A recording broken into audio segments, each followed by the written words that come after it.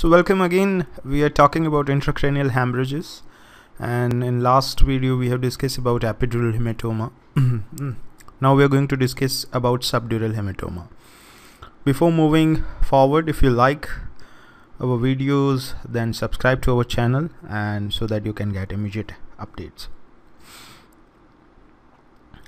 Now subdural hematoma, in contrast to the epidural hematoma, it is more of venous blood, okay, while epidural hematoma was usually due to arterial bleeding.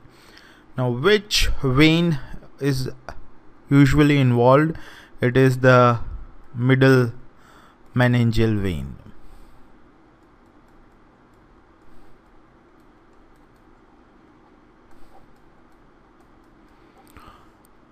Other veins like bridging veins can also be involved.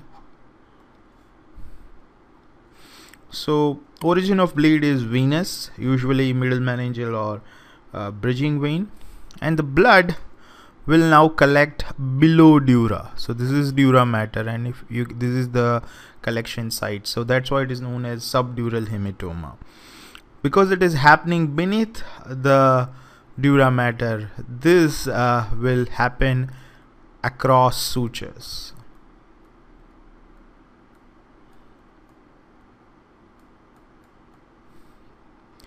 And not across the dural attachment like in epidural hematoma. We know that we measure blood pressure, and blood pressure is usually normal at the onset in case of subdural hematoma. Now why it happens?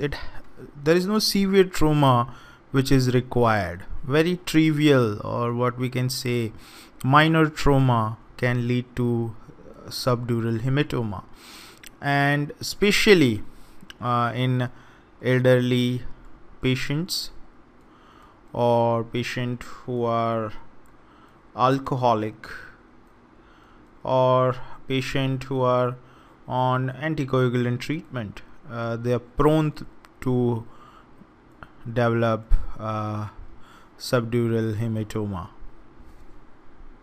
Now, and that's why subdural hematoma, it is the most common intracranial hemorrhage after head injury, because even a minor trauma can cause this.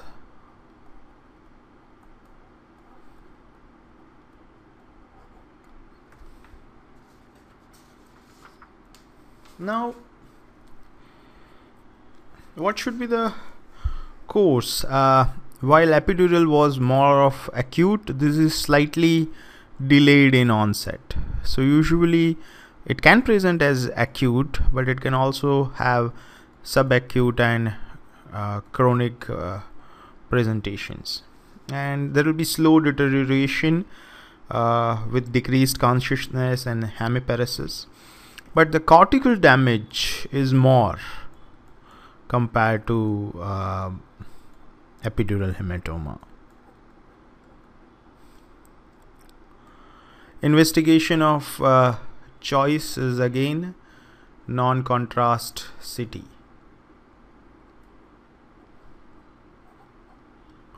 And what you can see on that CT scan will depend on at which stage you are seeing it. If you are seeing it as less than 2 weeks, as this picture is, then you will see a crescent shape.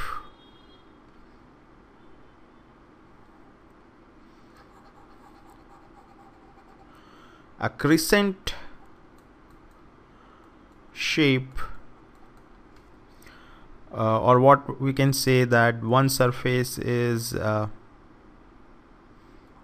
concavo-convex shape hematoma, which is very dense, hyperdense.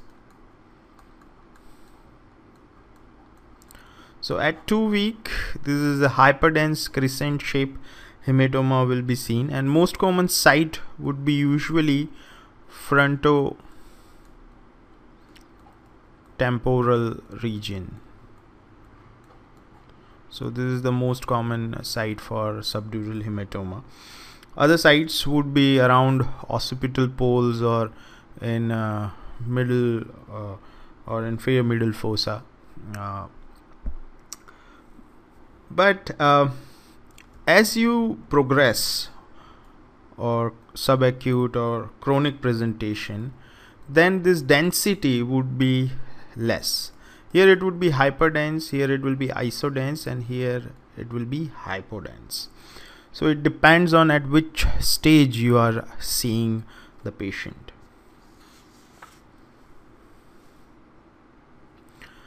Now we can do MRI also, right? CSF in this case, because here it may appear bloody sometimes. Now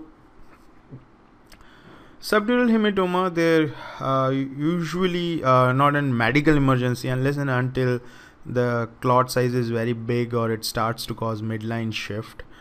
If it does, then what we have to do, we have to put burr holes or drill the holes in the skull, or emergency craniotomy has to be done to remove the hematoma.